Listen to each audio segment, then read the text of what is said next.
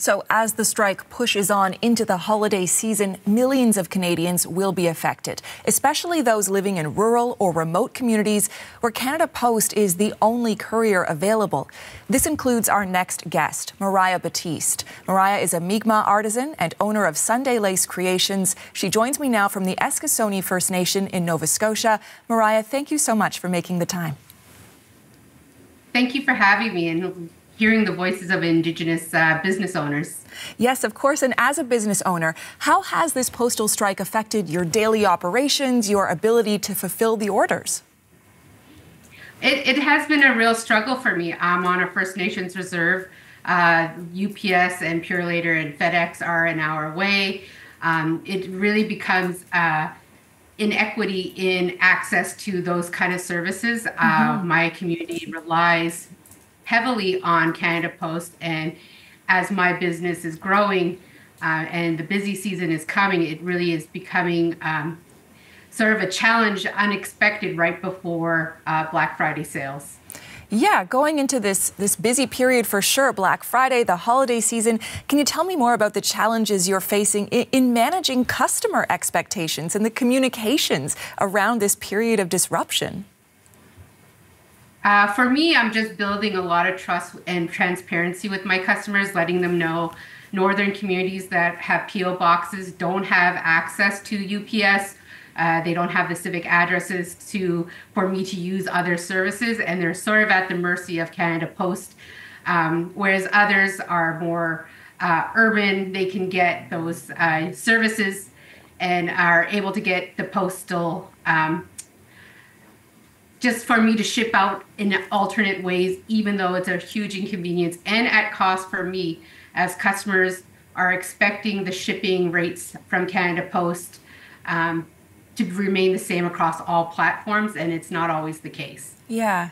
Can you help us, especially those of us who live in bigger cities, understand what your community's reliance on Canada Post is like? How important is it?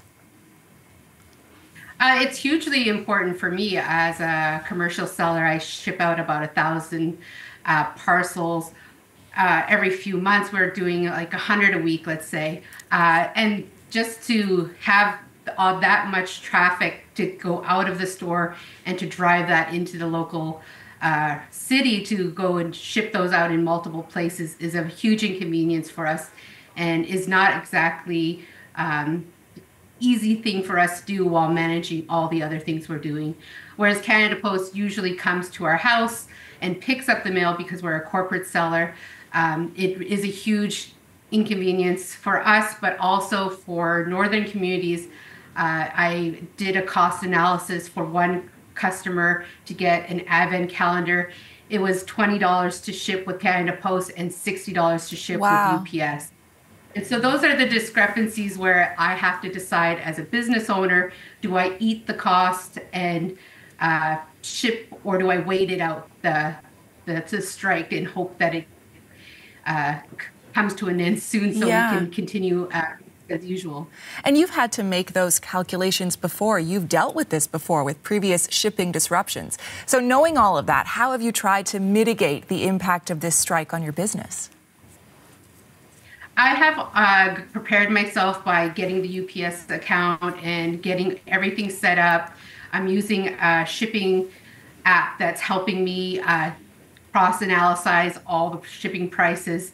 And from here, it's just a matter of learning and retraining my staff on how to ship from different places, because we only shipped with Canada Post prior. And so now we're looking at alternative ways to ship to keep our customer happy, but ultimately we're at the mercy of the customer's patience, and hoping that any shipping increasing won't be a deterrent, as a lot of U.S. companies are able to offer free shipping, which is a lot cheaper. But if you're having to turn to those other companies and other couriers, what kind of cost are you looking to incur yourself? Yeah, and that's what we're doing. We're just like in day 2 or 3 of shipping with other companies.